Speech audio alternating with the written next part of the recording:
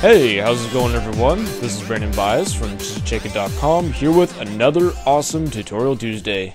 And I'm going to be completely honest with you right now, I am extremely irritated because this is my third time recording through this entire tutorial because the other two times the audio got screwed up in some way or out of sync and it's just really irritating. So I'm just going to try and go through this tutorial as fast as possible while still making it understandable for everyone.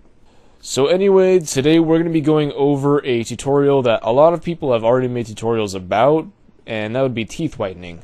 But in my opinion, all of the other tutorials, I've looked at most of the popular ones and all that. Anyway, those tutorials in my opinion are either not really thorough or they just don't get the job done in the right way. And by that I mean they don't look entirely realistic. And so I came up with my own way to whiten teeth. And in my opinion, it's a lot more realistic, and not only that, a lot of people could actually follow along, even the beginners that don't really know too much about Photoshop. So I'm just going to show you a quick example or two on how this is going to look in the end. Here's this picture of Trexton doing his classic scream at the camera.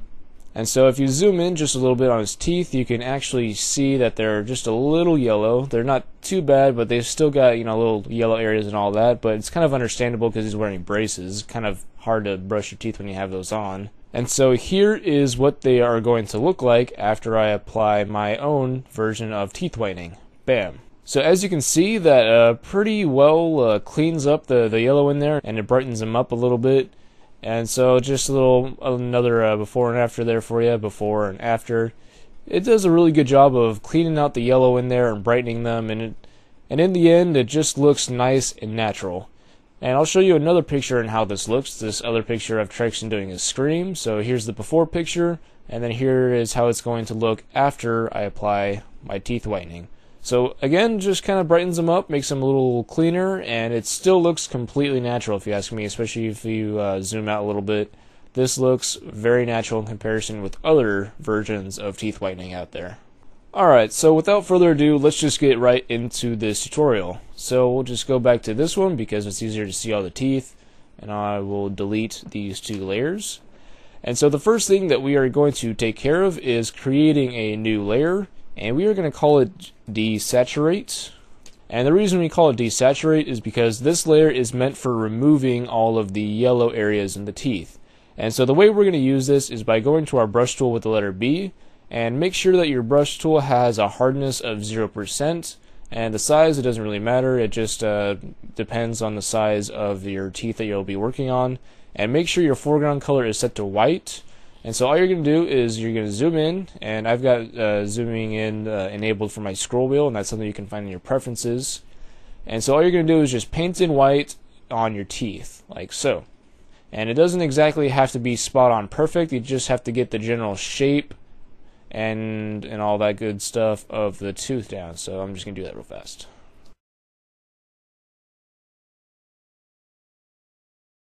Alright, so as I said before, this doesn't have to be spot on perfect, just has to get the general idea down. And so once you've got all of these areas painted in with white, just change the blend mode of the desaturate layer by clicking this and going down to color. And then that's obviously looking a little bit ridiculous, so you're going to change the opacity down to 50%.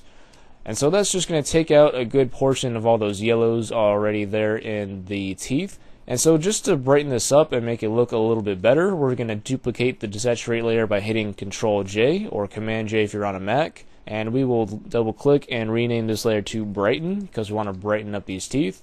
And we're going to change the blend mode to overlay. And seeing as that's looking a little too intense, we'll just change the opacity down to about 15%. And so doing a little before and after, you can see that that brightens them up nice and good. And if you so choose, you can add a layer mask or go to your eraser or something like that, and you can go in and you can paint it in black on the areas that look like they're kind of just going out onto areas that they shouldn't be brightening, kind of like around the gums and maybe in the back of the mouth. Just areas that are getting brightened up that you think shouldn't be. Another good example would be the actual braces themselves. I can go through and get rid of all the brightened areas on that. Alright, so I'll just give you a little before and after of what happened when I applied that mask to the brightened layer right there. It just kind of got rid of the brightness on the braces for you. Alright, so that's actually all there is to this method of brightening and whitening teeth.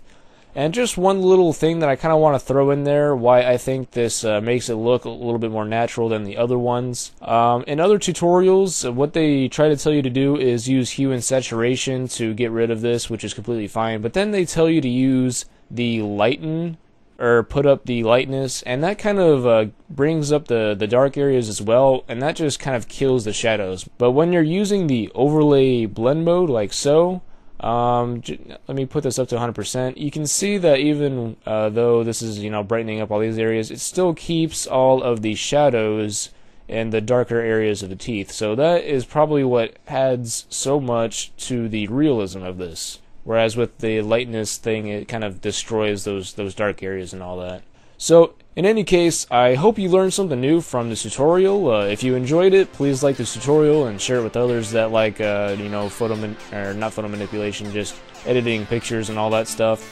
And for those of you that watch my tutorials every single Tuesday, I'm sorry if this wasn't as complicated or spectacular as you would hope it would be. I've been really busy, so I kind of don't have as much time as I'd hoped to make tutorials for everyone. So, in any case, I hope you enjoyed this. If you haven't watched any of our previous tutorials, you should go do that right now. And also, if you have a suggestion for a tutorial that you would like to request, please go to our Facebook page, and I'll put a link in the description for you. And I think that's all I really have for you guys today, so alright, I will go ahead and see you next Tuesday then.